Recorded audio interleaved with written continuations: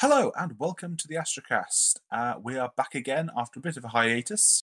Basically, I didn't have the motivation to edit the podcast, but now I have Theff, who is willing to edit this for me. So, say hello, Theff.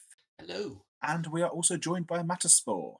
Hello. So, the brief order of service for this week is we'll be having a quick chat about what we've been doing hobby-wise, and then we'll be going to the Decadence Decay preview, what we fought, and that'll be the show. So, Mataspore, have you been doing anything this week? Oh, this will be surprising. The answer is nothing. Dear God. Not a great deal. Not a great deal, and it's not very exciting. I got some boxes of Scourges that I haven't put together for a very long time, but there's a new Drukhai book coming out, so I thought I probably should. So I did. Haven't done anything with them. Haven't even painted them yet, but they're there. A build is a good start. Yeah. It's normally the start and end, as far as I'm concerned, but yeah. Nice. Theff, have you been up to much? Not a huge amount this week. I've been repopulating my glass cabinet and slowly filling that up with all the miniatures that we want on display. Catastrophically losing a game with Necrons to Wife's Space Wolves. Because, Space Wolves are scary in 9th. Beyond that, not a huge amount. I've been continuing chipping away at random fantasy stuff. I decided I wanted to repaint my engineer from Reichland colours to Uldorf colours. So I painted someone in Uldorf, and I preferred it much more to my Reichland. I'm not repainting all my Reichland to Uldorf, but I enjoyed that. Besides that, I've played some games.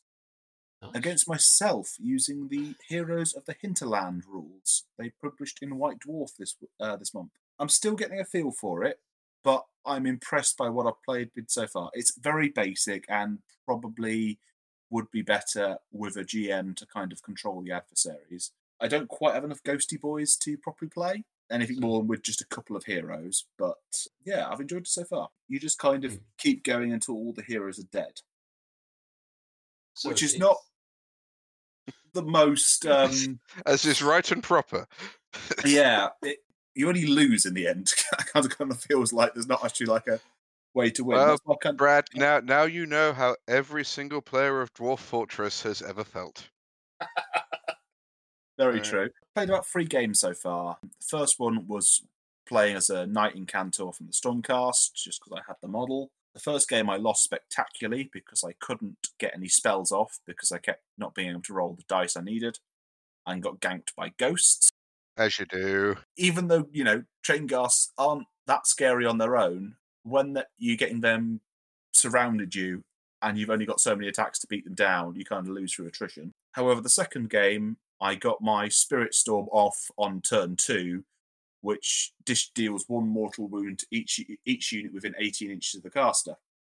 Now, when you're fighting 3 Mireworm Banshees, each of their own individual unit, and a small pack of chain ghasts, it goes from, this is a bit scary, to, I've killed half the enemy team. And then I decided to try one more game with the dwarf mini I made for Dark Mouse's Stag Do. I got Brokey out and played him as a dwarf Far Ranger from the Legacy rules, and he won again. Well, he'd better. He doesn't have the ability to roll low. He did miss. When we played the D&D game for Dark Mouse's stats, I basically... 12. I counted. He rolled a 20 on a D20 12 fucking times.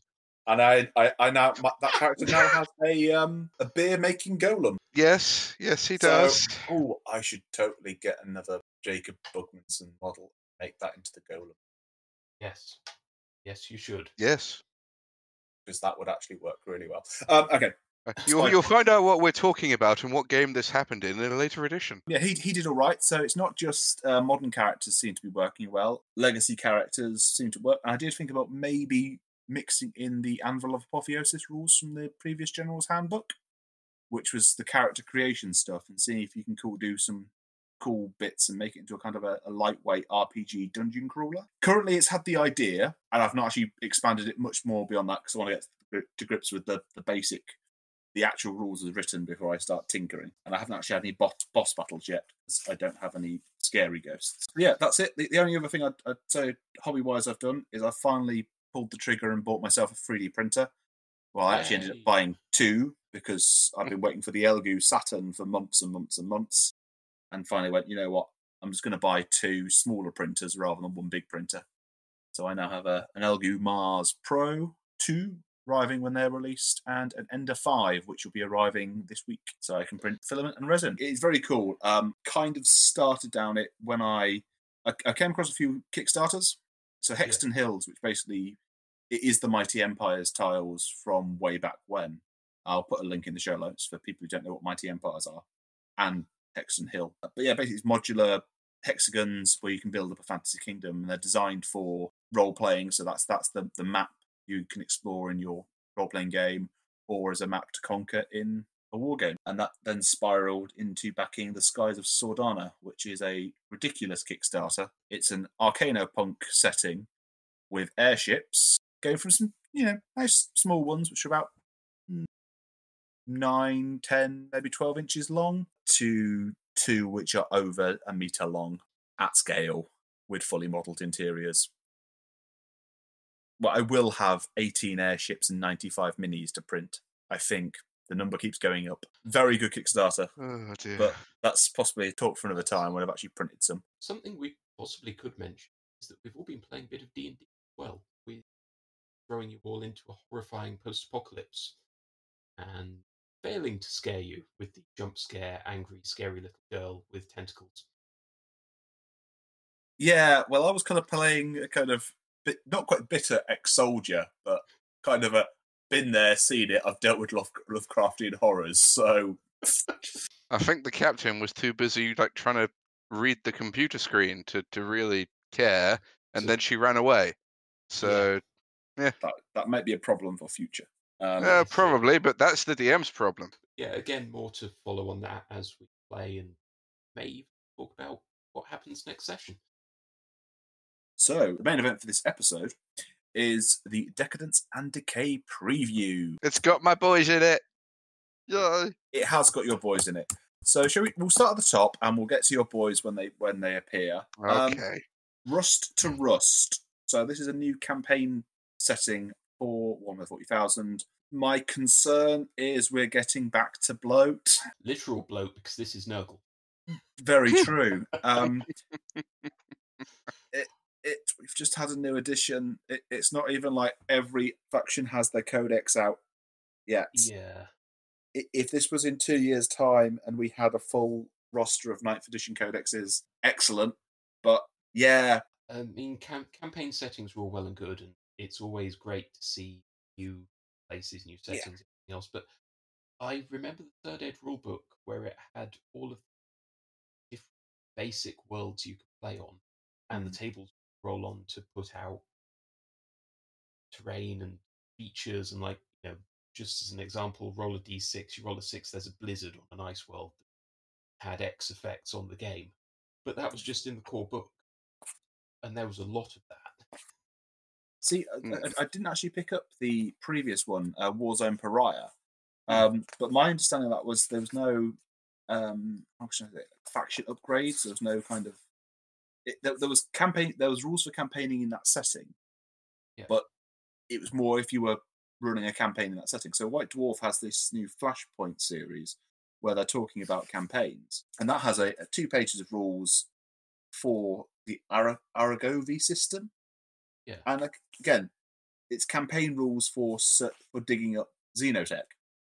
Really cool, and some Crusade missions to fill in, to include. Now, as something for a GM to throw into a campaign and say, we're going to be using this, that's fine. But I don't want this to be, if I'm going to go down to Darksphere and have a casual game, I need to bring another book. Yeah. Can I just say, it feels very, very strange to consider the need for a GM for a Warhammer-based game. I mean, Rogue Trader required a GM. Well, recommended a GM. But, It's just odd. I've got no problem with having a GM. I remember there was a White Dwarf article maybe 5-6 years ago where they talked about the joy of having a games master running your individual games of 40k, and someone who can manage the world events, manage, victory points, all that kind of stuff. It's a nice experience. It's like luxury 40k. It is. It's so brings when back flashbacks. when I say games master, I suppose I'm more meaning like an arbiter in a campaign. Yeah. Again, The back at school, TO, as it were. Yeah. So the teacher who ran the Warhammer Club for my last few years, he started doing campaigns for us where he would have really basic a system map, steal some pictures from Google Images, and say, right, well, okay, so choose a bit of a planet, and he had bits where a warp storm would come in and block transit between two systems, or you had to roll to try and conquer through it, or that a person to handle that side of the campaign, if you're doing a narrative campaign, having like a GM for a role-playing game, even if you don't need one to manage each individual session. So basically me. Yeah, basically you. And then, okay, so we've got the book, and then we've got a mission pack. What concerns me also is it says there's more than just background in an epic war zone here. The book also includes new rules for Death Guard, Admet, Imperial Knights, and Drukhai. We don't have a current gen or current edition codex for Admech or Knights yet. The Drukhai one hasn't dropped yet. So it's a bit like I got really annoyed with Psychic Awakening Book 2. Is it Faith and Fury? When they dropped, and there was so much Marine stuff, and it was a month or two after the Marine Codex had dropped. Yes. And I was like, all of this should have been in the Marine Codex. Yeah. But that's just what we've got to deal with, annoyingly. Well, that rings the all for money bell, doesn't it? Yeah. It does a bit. Because what it sounds like with, especially with stuff like this Charadon Warzone and all that stuff, essentially, and you're talking about bloat and everything, it's the antithesis of the need for a GM, because this sort of stuff is basically to eradicate the homebrew and make you pay for what you're substituting for it. It does remove the need for a GM, which is useful for games like this because, well, there might only be two of you. And it is a lot of work to ask someone to do. So there are pros and cons to it. Yes, I know. It's what it is, I suppose, the only way of saying it. I think it's specifically for people who, you say, there's two of you, you want to run a narrative campaign between you, and that's all well and good if you're not that experienced in setting stuff up. But for people like us, not to sound you up ourselves, but we are experienced players who can write a narrative campaign quite easily. Oh, well, the old guard, don't you know? Yes. Oh, don't use that word. I'm not in my 30s yet. I'm not happy to be in the old guard. Oh, too bad for you. I am. I know I've spent most of this week painting 6th edition fantasy, and therefore I've got a certain odd image going on. Can you feel the neckbeard spouting? There's a new Drukhai Codex, and I'm happy because they're mine. It's mine. Although I'll be honest, I'm not a huge fan of the artwork on the front of it. Doesn't really have the... Not quite as evocative as the previous codices have been. I think that's kind of... I've noticed that with a lot of the 9th edition codexes. It's too safe. I don't like it. It's Drukhai. They are the opposite of safe. They seem to be going away from the previous generation of codexes. There was the one central figure looking badass. Yeah. And there was a few other pieces around it. I think, that was the better way of doing it, because here you've got more of the battle, and it's less of Drukhai being evil. I think you lose focus on what's supposed to be the central figure, and to be honest, the central figure looks very much like she can't be asked. I mean, it is 2020. The apathy is strong. The thing is, and I'm gonna, oh God, I can't believe I'm saying this. This feels dirty to even say, but she's clearly meant to be a witch cult member. Yeah. The fuck is she wearing? Too much for a witch cult member, but yeah. I feel dirty. I feel dirty and wrong, but I have the models, and the models tell me what she should be wearing. I mean, is she definitely witch cult, or is she just a Kabbalite who likes her knives. Well, unless things have changed a very great deal, Cabalites don't have the option to go pure melee. They've got to be at least a splinter pistol in there. And plus, Cabalite normally wear those helmets. You can see a Cabalite in the background firing a splinter rifle. Oh, no, sorry, I speak wrong. That is not a splinter rifle, that's a shredder. But I would say that armor looks very similar. actually, yeah, it does, but they've kind of... Could she be an Archon or kind of a hero character more than... She could be an Archon, that is true. She could that be would an make Archon. sense for it to be the central figure of the... Perhaps. We will see. I'm going to have to actually get the book and open it and find out. The sentence below it says it makes the Drukhai faster and deadlier than ever before. I have my doubts, because the fastest and deadliest they've ever been was Generational 4, the one where you could get a charge first turn, like, easily. And Also- Overwatch didn't exist. I was going to throw it out there. There's no skulls on this book. My God, you're right. Oh, no, you're wrong. You're wrong. If you look at the top of her head, There is a skull. Tiny little thing. There is a Yes. skull. And in fact, I think there is a skull pierced on the back spike of the one just to the right of her. Yeah, I'm seeing at least 2 skulls. We're all fine. Okay, there are skulls. We're all right. We're all right. Okay. It's okay. It's okay. Well, the reason I bring this up is because back when I used to run the Warhammer Club in high school, there was a kid who wanted to play Dark Eldar, as they were back then, and his mother said no because of the sheer number of skulls on the front of the Codex. Oh. I dread to think what would have happened if she'd seen a Slanesh Codex. I really dread to think what would have happened if she'd seen a Slanesh Codex. Yeah, that's a very edgy codex. Edgy probably should be in quotation marks there. Go and watch Snipe and Wibb's coverage of Codex Eldar from 3rd edition for more details, because they do it better than we could. So Yes. Yeah. That's not our job. Our job is to bitch about what might be coming. I mean, I'm trying to be a little bit more hopeful than just pure bitching, you know. Well, That's all right. That's your job. It's not mine. so one thing I will give credit for in 9th is it feels a lot killier than 8th did. Like the extra damage on weapons, the extra like nastiness, extra shots. Like my heavy bolter retributions for my sisters are scary. Like Yeah. they've gone from being kind of middle ground to oh shit. And I can believe that these guys have more attacks under Ninth because everything has more attacks under Ninth. Yeah, well, they've only given us a stat block for the Incubi, which is great because the Incubi are one of the few Dark Elder units that I've never used. So that's great. That's useful. Thank you. But they did get a new model in the Psychic Awakening, so it's not unsurprising that's the Yeah, no, that's fair. I mean, what it promises, like you said, more attacks, higher damage, lethal combat output across the board. And the stabbiest of the Eldaria are about to get stabbier.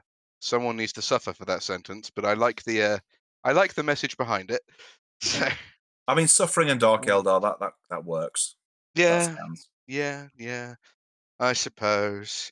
It's basically bragging about being able to take a mix and match thing without suffering the command point penalties that you would have before, which is nice. Yeah. I'm not gonna lie. I'm gonna have to read it to know for sure, because again, they're mostly bragging about the Incubi in what little we've got here, and I don't intend to have Incubi because I don't like them. But that's all right. I will wait and see. And if the improvements that the Incubi got are similar to the improvements everyone else got, I doubt I'll have much to complain about. So, going from one person's army to another. Take us away, Theff. I've got the Codex for my boys, which nice to have an update. Although, just quickly before we go into this, I am somewhat annoyed that we've gone back to Codex supplements as opposed to full-blown codexes for actions. Just because, Jesus Christ, guys, I don't want to have to buy the Space Marine Codex. I'm one of these people that doesn't really like vanilla Marines, and just to have to buy it just to get the rules for like basic tac squads and everything else.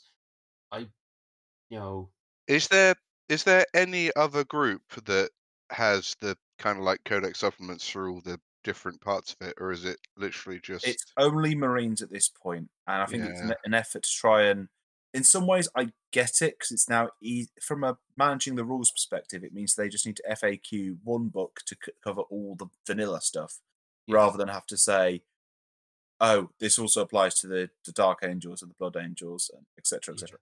Space Wolves, I think it's a bit weird they got a supplement just because they are so radically different. Yeah. Dark Angels and Blood Angels, I'm kind of fine with them. Again, Death Watch are a weird one.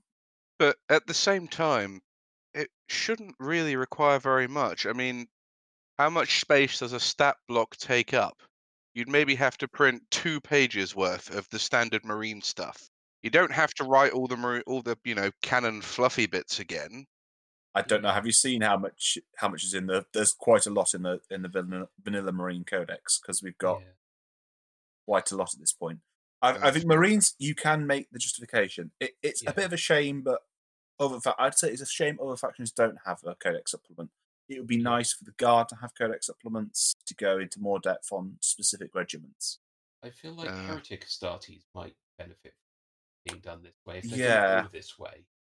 But Heretic Astartes, I think I would put them above the Guard in deserving supplements.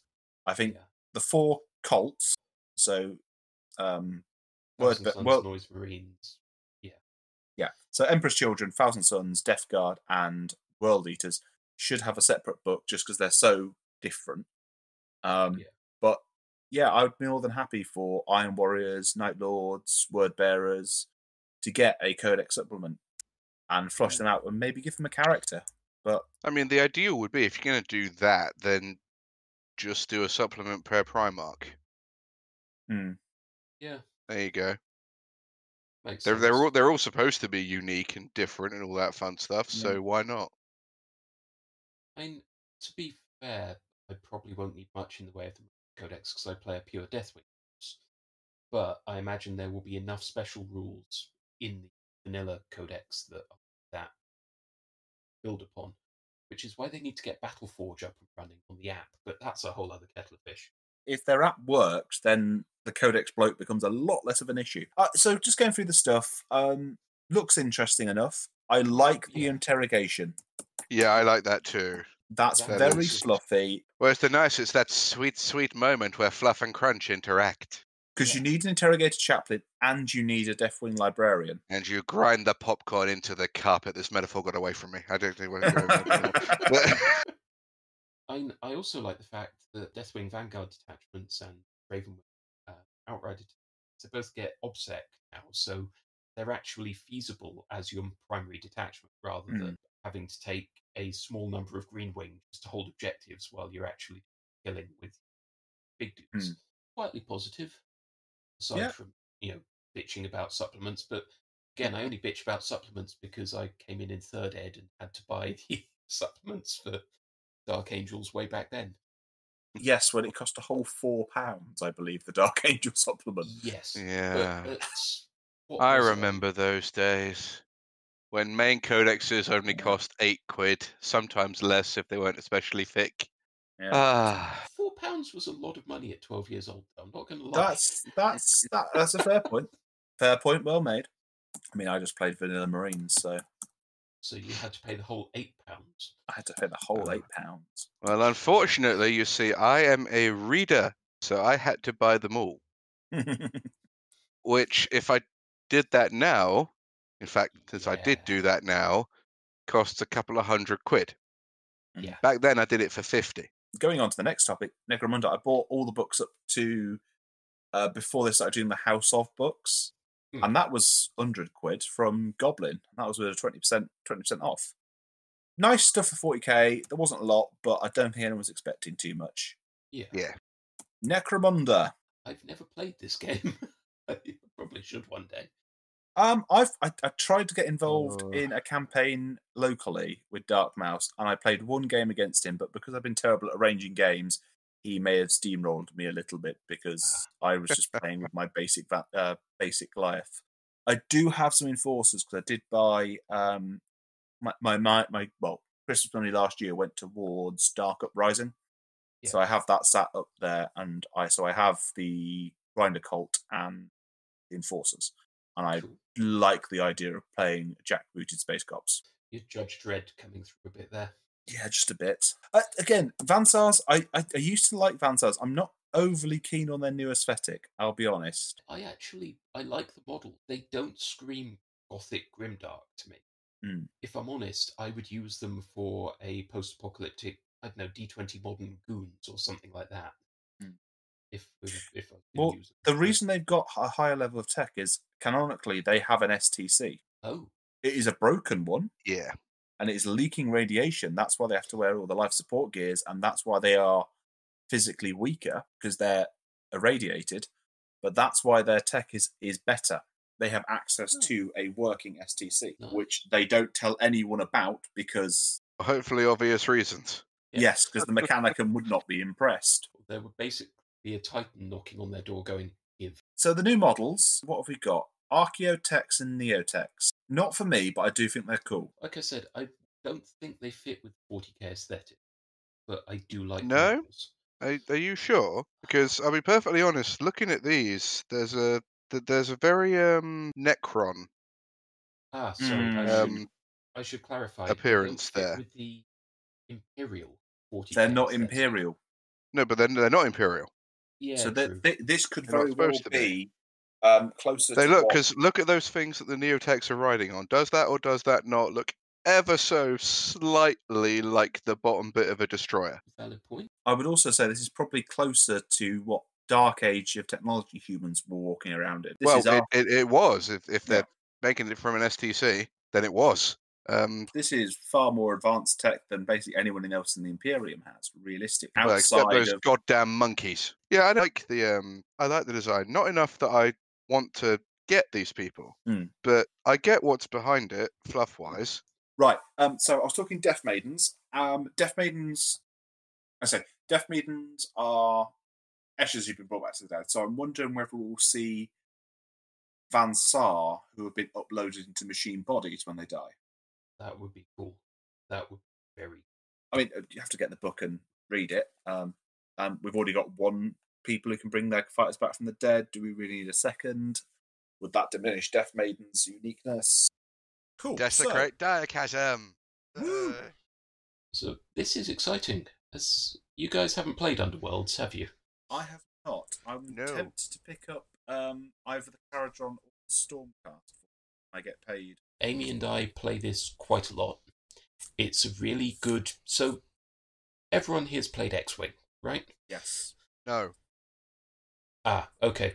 Well, it is the simplicity of X-Wing and the kind of draw of Magic the Gathering with putting together the right deck to use at the right time.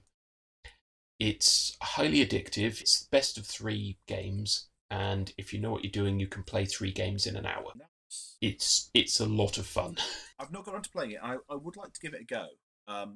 What the bits that's drawn to me about the whole Underworld is the warbands they've done.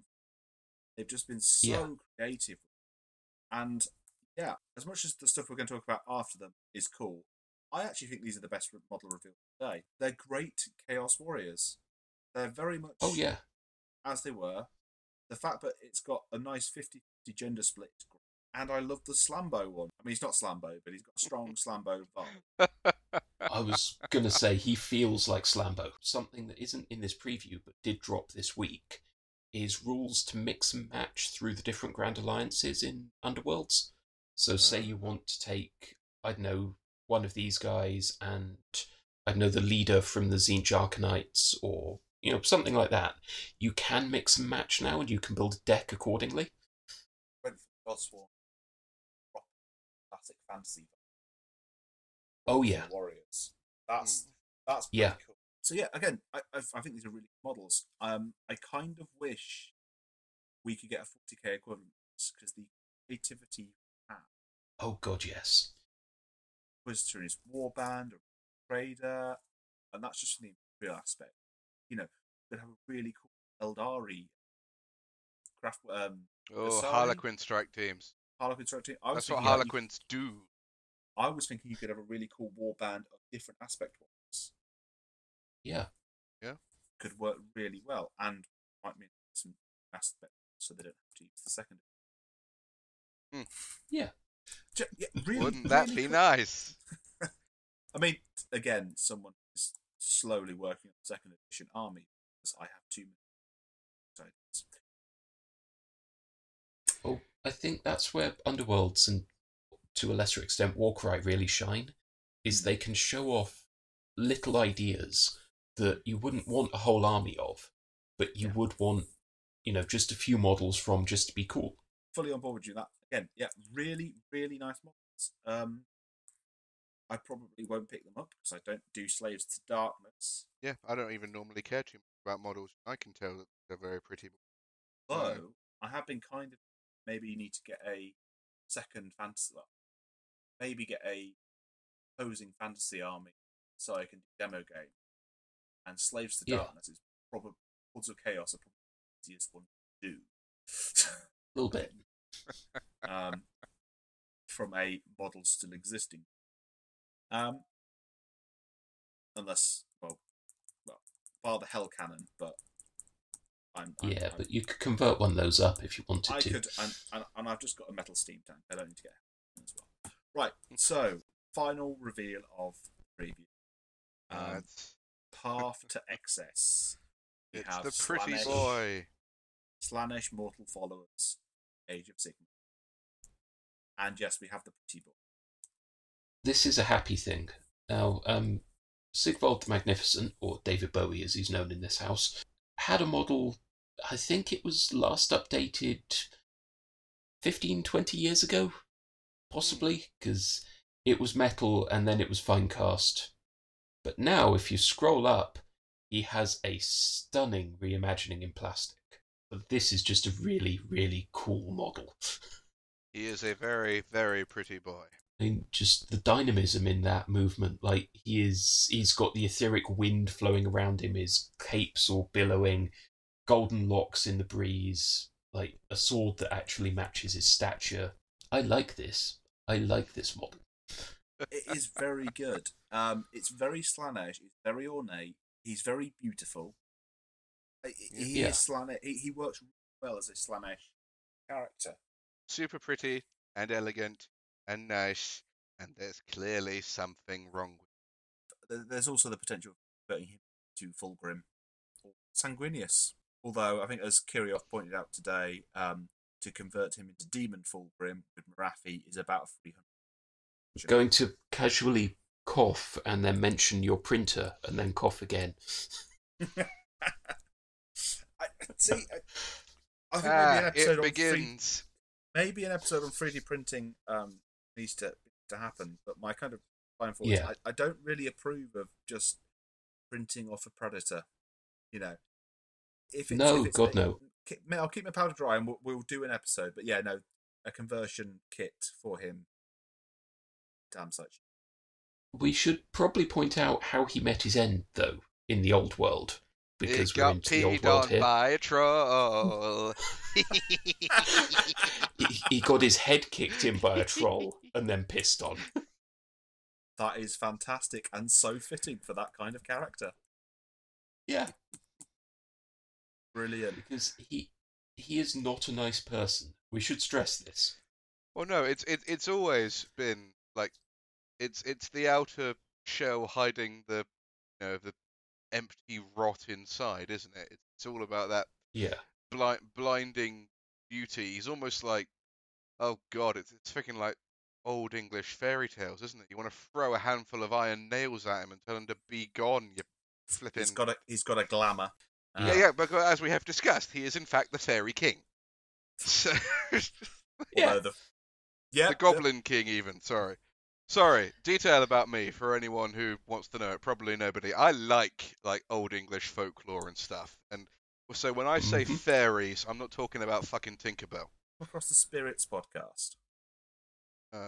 So Spirits is a drunken dive into mythology, legends, and lore. It's fantastic. It's these two lasses from. It's well worth listening to. And they try and do less mainstream stuff. So they'll cover stuff on like Indonesian folklore. They have done some stuff on traditional folklore. Their podcast is right, and they also did an episode on how the Legends of King Arthur is self-insert fan fiction. Oh yeah. Yep. Go and listen to their episode for more details. That's right. pretty. Yeah. Going back to But going back to the pretty horned boy here. he is a horny boy, yes. He's fantastic. Age of Sigmar's models are blowing it out of the park consistently. Oh yeah. Um, I think that's the joy of blowing up the old world, is you can actually bring back interesting new stuff and reimagine people who have come back. Yeah. Well, it's like if they died at any point, their soul is out there, so yank it back in. It's all good. Which I guess is why, because you showed me on that link a little while ago, right? I guess that's why Heinrich Himmler's back. Balthazar Gelt? Yeah. Patrician of the Gold yes. Lord. The former head wizard guy, yeah. He is back as the Stormcast Lord Arcanum. I'm Excellent. sure it's one of these nods. He's got a very similar name. He is in fact in the Soul Wars novel, if I remember correctly. I've listened to Soul Wars, and he's the main character of Soul Wars. Cool. Yeah, it is worth a listen. That was the first Age of Sigmar book I've actually listened to. Yeah, that's a solid listen. It does a lot of good to flesh things out. Yeah, it certainly makes me appreciate Stormcast as a faction, rather than just being Goldie Space Marines with bigger hammers. But go back and listen to our Age of Sigmar episode. So it's not just him. There's a whole army book's worth of dodgy Slaneshi people, including these monstrosities, and I'm saying that's a good thing. I do like. They almost look like, with how almost kind of thin and almost graceful they look. They almost have like the old high elf model feel, but then they've got the massive spikes, and the shield's got a mouth, and there's a huge hook on the end of the sword. So and it's just like, oh, I did just have. So I was looking through some old lore from second, and Chaos Eldar is a thing. So you could totally convert these to Chaos Eldar, like as a weird Slaanesh worshipping Just cult. thinking to put a pin in that, because originally in the lore, Marathi was a Slaaneshi cultist back before it was retconned. And don't forget, we've seen in Warcry elves that have turned to Chaos worship it in its kind of undivided form. Certainly the Splintered Fang Warband have elves in. Also, Slaanesh kind of ate all the souls of the elves when the world ended. It's not necessarily been stated explicitly, but it's not unreasonable to assume some of them may have Stockholm Syndrome. Yeah, that could be quite. GW, if you are actually listening to this podcast, and firstly, why are you listening to this podcast? There are better. That's possibly not a bad idea to develop. I like it, but no, these ones are really good. And I think the concern always with Slaanesh is they go too down the sexualization route. Yeah, they haven't really done that here, have they? No, it's Slaanesh. Very, very Slaanesh, but it's not. Well, it's like it's what if you I remember reading. I think it's maybe the 4th Horus Heresy book, the one with the Emperor's children come falling down, where what originally gets him isn't like, there's nothing sexual about it. Sex is a part of it, certainly, but to start with, it's just the sheer kind of beauty, stimulation, and all that crap that gets you in the first place. And these guys are all about that. They are very pretty. They are so pretty and golden and shiny and nice, and then you realise that the shield has a fucking mouth. Yeah, it's something I've said about the Greater Demon model when it was released well over a year ago now. It's sexual, but it's not sexualized, if that makes sense. Like, it's sinewy, it's predatory, it's lithe, it has suspenders attached to its flesh. Or no, its flesh becomes suspenders that connects to it. But it's subtle.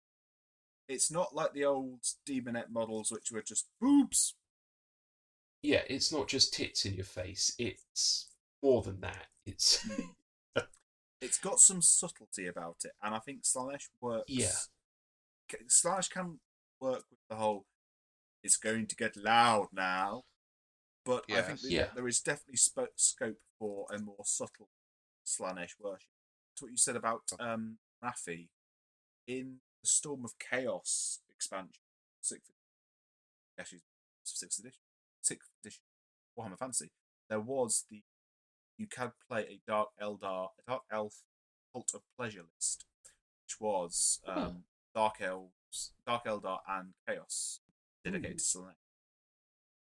That's cool.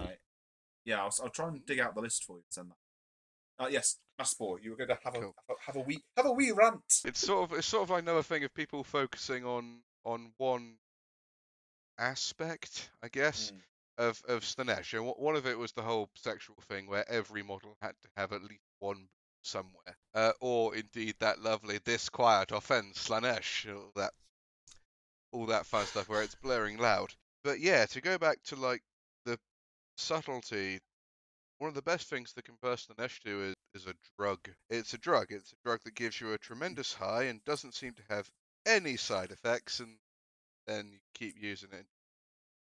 You know how that song and dance.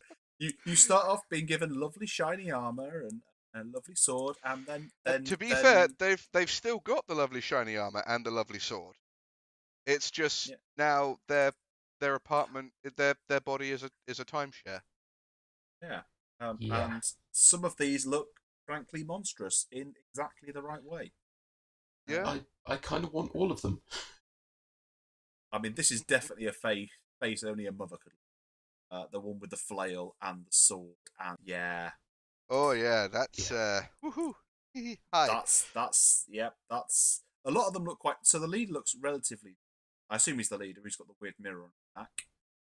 Whippy McGee, again, has got the facey bit. Part demonette with the large salad prongs. Well, it's the claw. It's the claw. It's meant to be the big demonette claw, isn't it? But she doesn't have one, so she's got the prongs instead. Again, that looks relatively, well, maybe not normal, maybe under bad disco lighting. Yeah, I'm not entirely certain this one could pass for normal.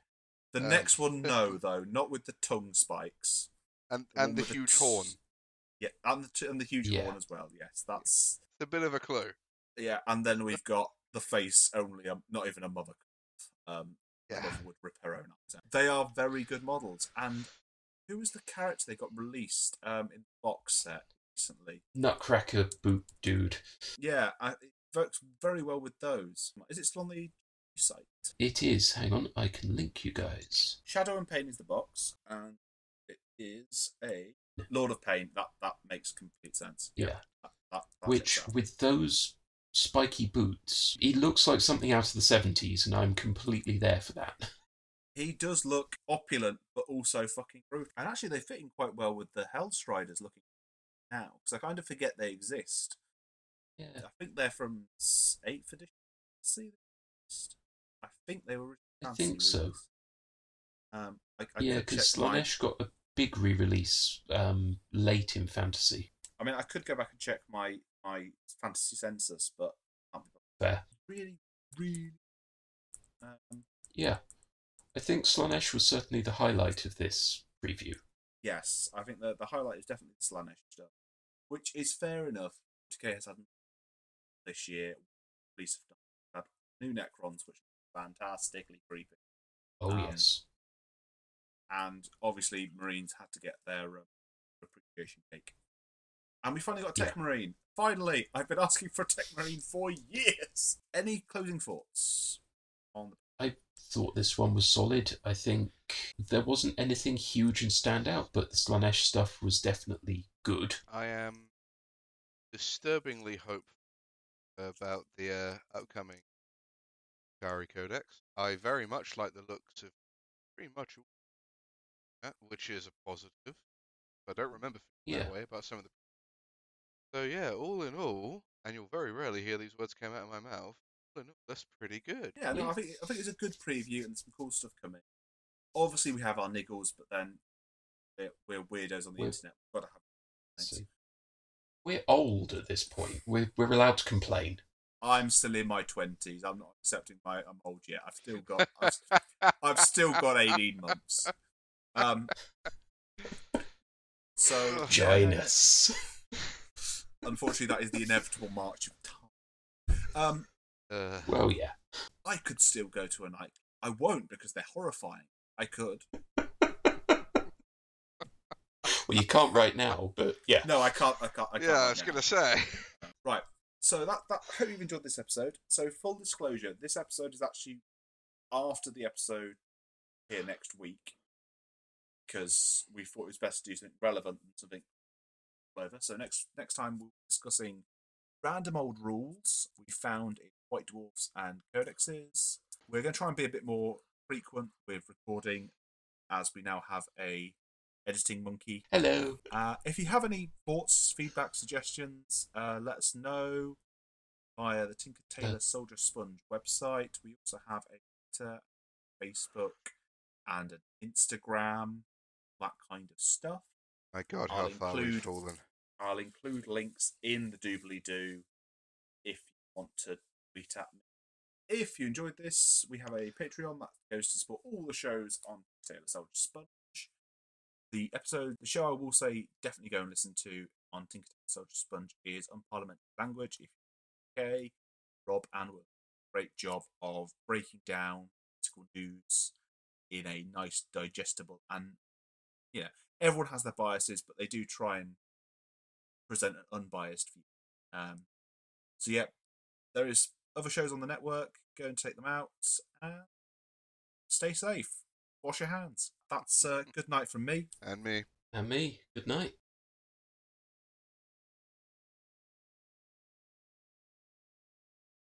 Join Tom and Rob for your essential fortnightly dip into the world of British and American politics. We read all the boring stuff, so you don't have to. And I also like to think that our kind of characteristic banter adds to the show. I ask Rob most of the questions, and Rob provides the insights, don't you, Rob? Yes, I do, and I just tend to witter on and on and on and on and on and on and on and on and on over you. But that's fine, because people listen to it for me.